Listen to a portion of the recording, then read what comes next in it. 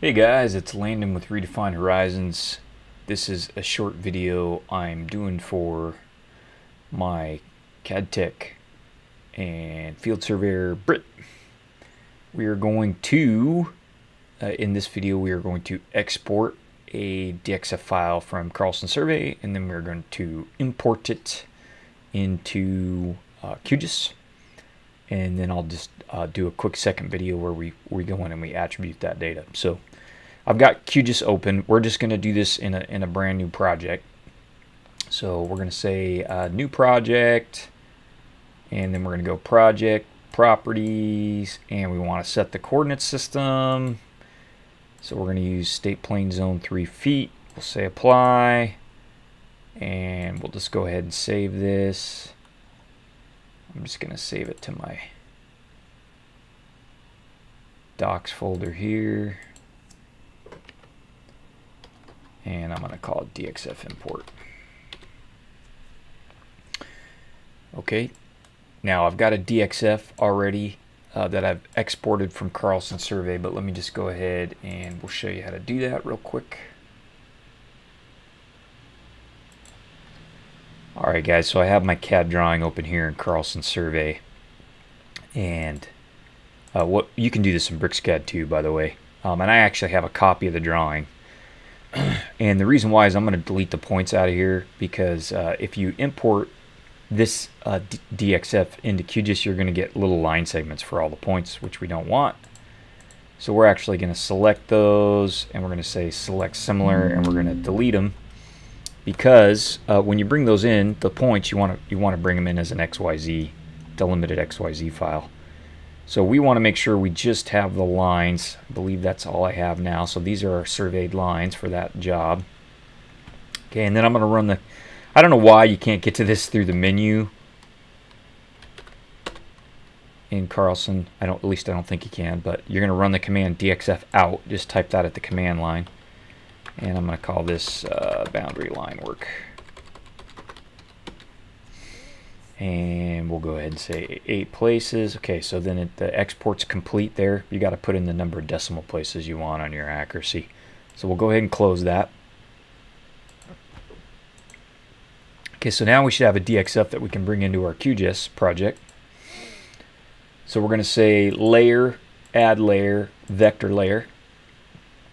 And we're going to go browse for that DXF.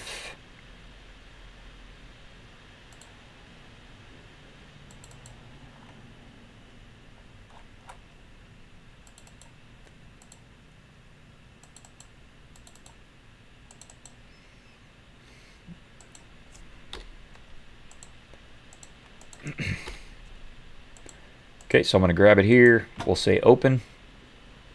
Add. Now it's going to pop up this dialog. If it sees different kinds of entities, it'll let you choose.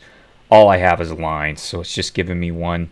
But if there were points, it would give you points. There'd be a row here for points. So we want to go ahead and import the lines. We're going to say add layers, close, and you can see now I've got those same lines that I had in Carlson Survey, and they even look the same.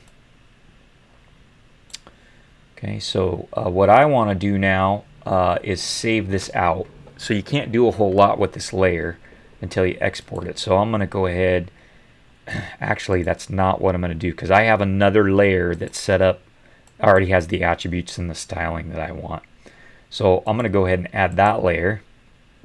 And then what we're going to do is we're going to copy those line segments over to that layer. So I'm going to go up to my vector data file for this project, and we want to open this landlines GeoJSON file. Okay, so I have it now. It's empty though, so I'm going to click this little command here and make it editable, and then we are going to make our select tool active here, and I'm going to select all these lines, and I'm going to say edit, copy, then I'm going to click on RH landlines and say let's see, edit, paste features. Okay, and now you can see I have that. Now I noticed I've got some duplicates now. So you can see these are the old GIS lines. This is the surveyed location. That's the GIS line. So I'm going to just delete those. There should be one here, I think. An extra. Nope, that was not it. I thought there was one more. That looks good now. Okay, so now now that we have the geometry there, the reason we do that is because when we open our attribute table now, we're going to have the attributes we want, which is right here. Okay, that's why I pasted the features into that layer. Now I believe I have a style set up for these already, so we're going to open up our properties and load a style. So let's go see if we can find that.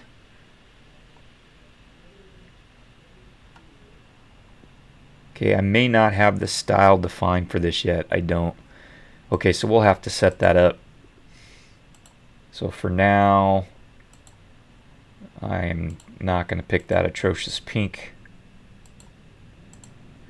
And I like to work in pixels. I'm going to make these 4 pixels. And I like to round. Do a round bevel and cap. Join and cap, I mean. Okay, so we've got those. Those are in now from our DXF. So now they're not attributed yet. I'm going to show you that in a separate video. So we're going to go ahead and save that project, and we're going to save the layer edits and save the project. And then in the next video, we'll put in the quad map backgrounds, and I'll show you how we can attribute this.